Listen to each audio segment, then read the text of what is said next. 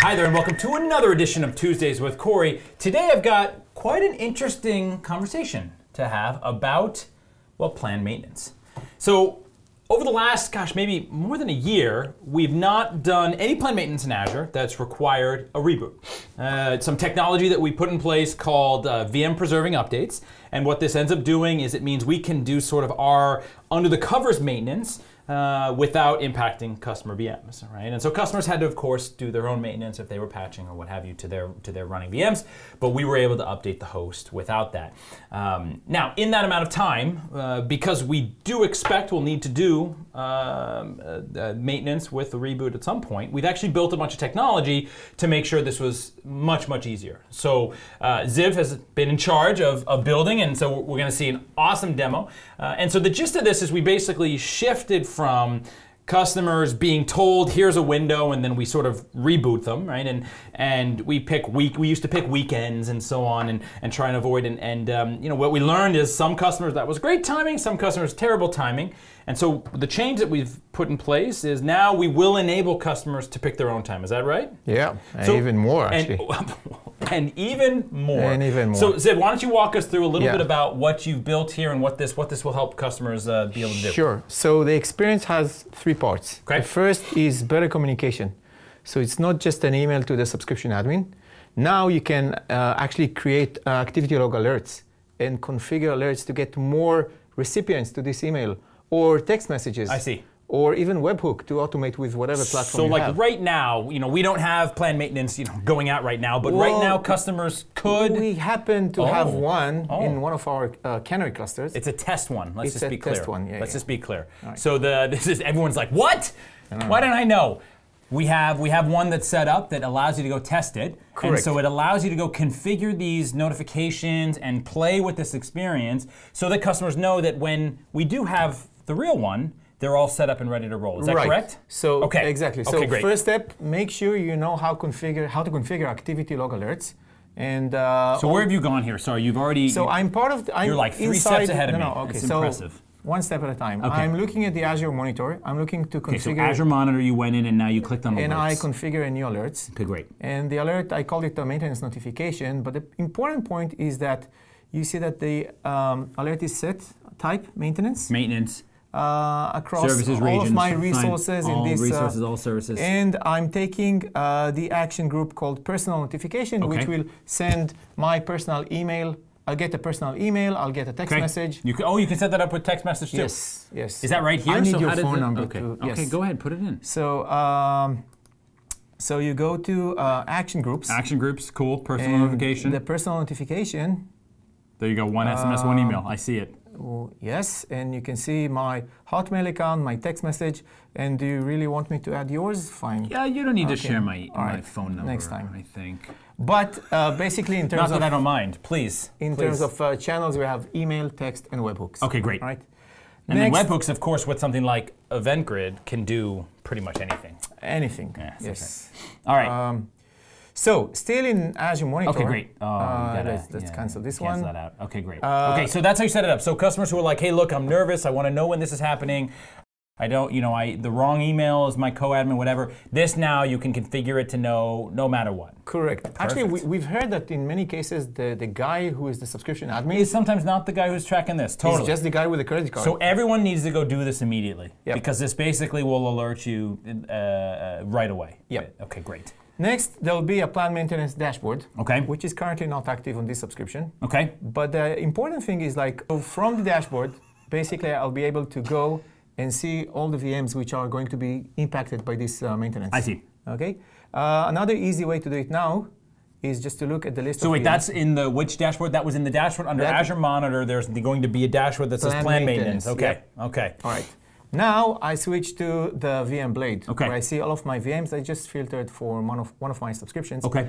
And guess what? I have a new column, a new default column called maintenance state. Look, you got 2 VMs ready to go. I got 2 VMs ready to go, and actually 2 VMs that have completed. Already completed. And then the others basically were saying not impacted. Are not part of this maintenance. They're not part of this. Yes. Got it. So clicking on the VM itself, I go and I can see a new ribbon, say, hey, you can start maintenance between those 2 dates. And again, this is a test cluster. This is a test, so it'll be actually a longer period of time than 2 days. We are looking for more than few weeks.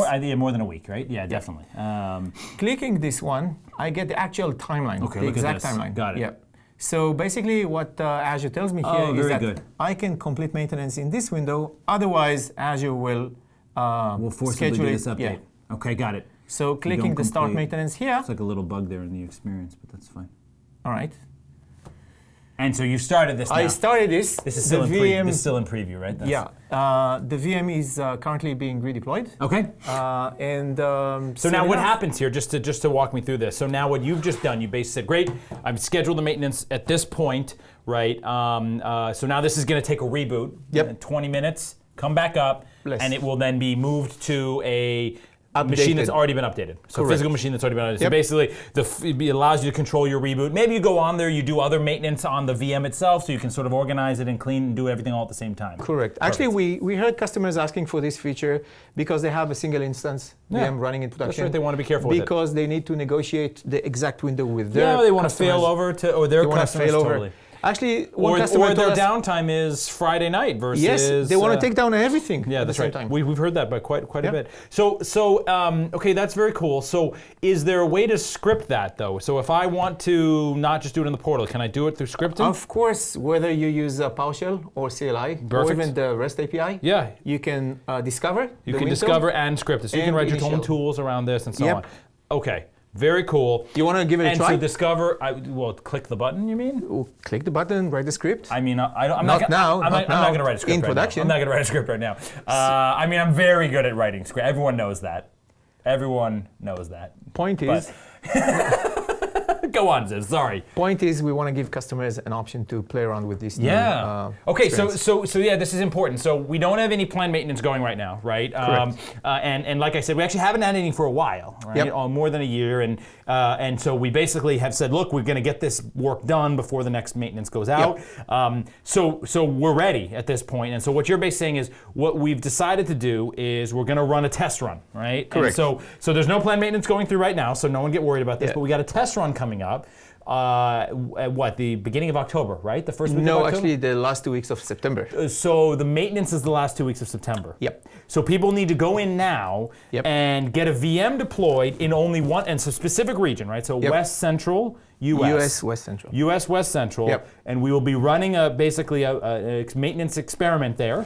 It's a real update package, right? But it's and so customers should go in, get a VM deployed in West Central, connect to the activity, go into the Azure monitor, connect to the activity logs as you've just walked through. And will we have a document that sort of explains all this? Yeah, the document will go live before that. Okay, perfect. They'll go in, get the monitor. So then, what, September 17th or what have you? Is that right? Gosh, it's coming up. It's coming. Okay, then they'll see the notification, the alert, on their email or their text message or whatever, and then they'll have that window to go do the actual reboot, and they get a chance to play with it. And if they've missed the first day, they actually will see that the VM by default will be scheduled for maintenance. So if I Will that be another notification that they'll get at that point? Yeah, we're thinking of running a few more as test notifications for customers to experiment with. Okay, great. So we will just call them. So we need people to go try this, go get now, get going now. Yeah, go get it. So get a VM in West Central, one VM, and go play with this. Let us know what you think. And get the alerts going, and then we'll. And do you have a way for people to give feedback to you, or what's the deal?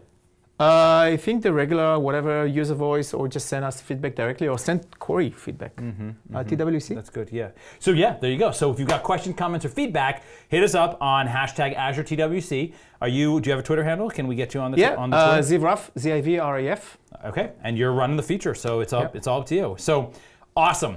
The great experience, super informative, really important for people to go try this out. It's coming up here, so in the next week or two, or next week roughly, they need to get going on this. So go try it out. Get a VM deployed in West Central. Play with this. Sign up for these alerts, and have a good time with that. So all right. Till next time. And then we will in maintenance in the future. We'll come back and give people a heads up. So with that, thank you so much for your time. Thank you, Ziv. Great feature, great capabilities. Hope we never use them, but obviously, I'm glad they're there for if we need to. So with that, thank you so much, and thank you. Have a wonderful Tuesday, and or whatever day it is. And thanks so much. Bye-bye.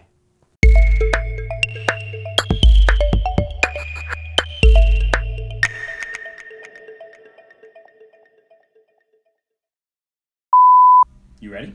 Always. So I'll kick it off and explain the background. Does that make sense? And then I'll hand it over to you. Go for it. All right. Are you ready? Yep. Yep. Good? All right. Whoa. Oh. Blah, blah. Is this the time? Yeah. The tarantula was denied a bank loan. All right, here we go.